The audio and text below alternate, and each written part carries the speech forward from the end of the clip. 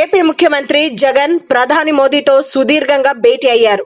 Parliament లోని ప్రధాని కార్యాలయంలో జరిగిన ఈ సమావేశంలో ఎంపీలు అధికారులతో సమీక్ష ముగిసిన అనంతరం ప్రధాని ముఖ్యమంత్రి ఇద్దరూ దాదాపు అరగంట సేపు ఏకాంతంగా చర్చలు చేశారు. ఆ సమయంలో ఏపీలోని పరిస్థితులతో పాటుగా రాజకీయంగా అంశాలను ఏపీ సీఎం జగన్ ప్రస్తావించినట్లు సమాచారం. గత 5 ఏళ్ల కాలంలో చంద్రబాబు హయాంలో తాము గుర్తించిన అవినీతి గురించి సీఎం జగన్ వివరించినట్లు తెలుస్తోంది. ఇదే సమయంలో ప్రధాని దేశంలోనే సీనియర్ ఏం చేస్తున్నారు అంటూ చిన్నగా నవ్వుతూ ప్రశ్నించారు. జగన్ సైతం అదే తరహాలో సమాధానమిచ్చారు.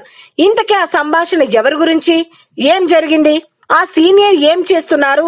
ఎన్డీఏ నుండి టీడీపీ బయటకు వచ్చిన తర్వాత టీడీపీ అధినేత చంద్రబాబు ప్రధాని మోదీ లక్ష్యంగా అనేక ఆరోపణలు చేశారు.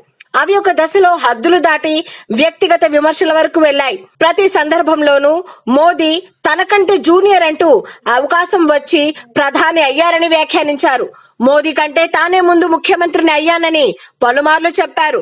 యునైటెడ్ ఫ్రంట్ సమయంలోనే తనకు ప్రధాని అయ్యే అవకాశం వచ్చిందని, అయినా తాను ఆంధ్రప్రదేశ్ కోసం తిరస్కరించానని చంద్రబాబు చెప్పేవారు. దేశంలోనే సీనియర్ మోస్ట్ పొలిటీషియన్ అని చెబుతూ తన 40 ఏళ్ల అనుభవం గురించి పదే పదే గుర్తు చేసేవారు. ఇప్పుడు ఏపీ ముఖ్యమంత్రి జగన్ ప్రధానితో సమావేశమైన సమయంలో దీని ప్రస్తావన వచ్చినట్లు విశ్వసనీయ సమాచారం. చంద్రబాబు హయాంలో అవినీతి జరిగిందంటూ సీఎం జగన్ ప్రధానిని అంశాల వారీగా వివరించారు. ఆ సమయంలో ఆ మోస్ట్ సీనియర్ పొలిటీషియన్ ఏం చేస్తున్నారంటూ ఒకంత నవ్వుతో చంద్రబాబు పేరెత్తకుండానే జగన్ ను ప్రశ్నించారు. దీనికి జగన్ సైతం నవ్వుతూనే ఇంకా తానే ముఖ్యమంత్రిగా భావిస్తున్నారంటూ సమాధానం ఇచ్చినట్లు విశ్వసనీయ సమాచారం. అయితే అవినీతి ఇలా జరిగిందంటూ తాను కొద్ది రోజుల క్రితం పీపీఏల విషయంలో, పోలవరం ప్రాజెక్టు పనుల విషయంలో తీసుకున్న నిర్ణయాలపైన ముఖ్యమంత్రి జగన్ వివరణ ఇచ్చినట్లుగా తెలుస్తోంది. పీపీఏల ఒప్పందాల్లో ఏడాదికి అవసరం లేకపోయినా దాదాపు 2200 కోట్ల మేర అదనపు చెల్లింపులు జరిగాయంటూ ప్రధాని దృష్టికి జగన్ తీసుకొచ్చారు.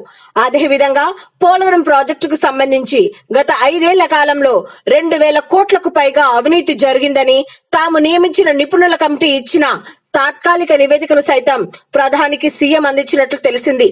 రాజధాని విషయంలో పూర్తిగా ఇన్సైడర్ ట్రేడింగ్ జరిగిందని, తన అనుయాయులకే భూములు అతి తక్కువ ధరకే దక్కేలా చంద్రబాబు వ్యవహరించారంటూ మరోసారి జగన్ పూర్తి సమాచారంతో ప్రధానికి వివరించారని చెబుతున్నారు. అయితే ప్రధాని సైతం అవినీతి జరిగితే చర్యలు తీసుకోవాల్సిందేనని వ్యాఖ్యానించినట్లు సమాచారం. అదే సమయంలో ఏపీకి కేంద్రం నుండి ఆశిస్తున్న సాయం గురించి జగన్ పూర్తి నివేదికను సమర్పించారు. అవినీతి ఎవరు చేసినా వారికి తగిన శిక్ష వేయాలని మోదీ జగన్ తో అన్నట్లు తెలుస్తోంది. అంటే మరికొద్ది రోజుల్లోనే బాబు అరెస్ట్ ఖాయంగా కనబడుతోంది. ఇక ఎలాగో అరెస్ట్ అవుతానని తెలిసే బాబు ముందస్తు జాగ్రత్తలు తీసుకున్నట్లు తెలుస్తోంది.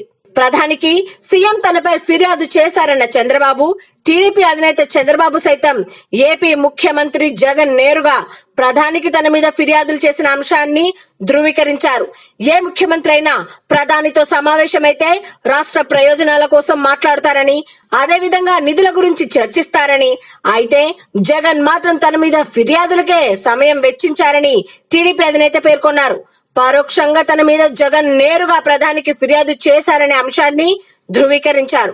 ఇక తాను జగన్ లాగా అడ్డంగా దొరకనని, తనకు అవినీతి చేయాల్సిన అవసరమే లేదని చెప్పుకొచ్చారు. నిజాయితీగా ఏపీ అభివృద్ధి కోసం పనిచేసిన ఓటర్లు ఎందుకు తిరస్కరించారో అర్థం కావటం లేదని వ్యాఖ్యానించారు. ఒకవైపు టీడీపీ నేతల వ్యాఖ్యలు, ఈ మధ్య కాలంలో అన్ని బిల్లులకు మద్దతిస్తున్న విషయం పరిశీలిస్తే బీజేపీకి దగ్గరయ్యేందుకు టీడీపీ ప్రయత్నిస్తోందనే అభిప్రాయం కలుగుతోంది. ఏది ఏమైనా క్లియర్ కట్ విజన్ తో చంద్రబాబు అరెస్ట్ చేయడం ఖాయమని అంటున్నారు. ఆ రోజు కూడా అతి త్వరలో ఉంది అంటూ వైసీపీ లీకులు వదులుతోంది. చూడాలి ఏం జరుగుతుందో రాబోయే రోజుల్లో. ఈ వీడియో మీకు నచ్చినట్లయితే ఓ లైక్ కొట్టేసి మీ అభిప్రాయాన్ని కామెంట్ చేసేయండి.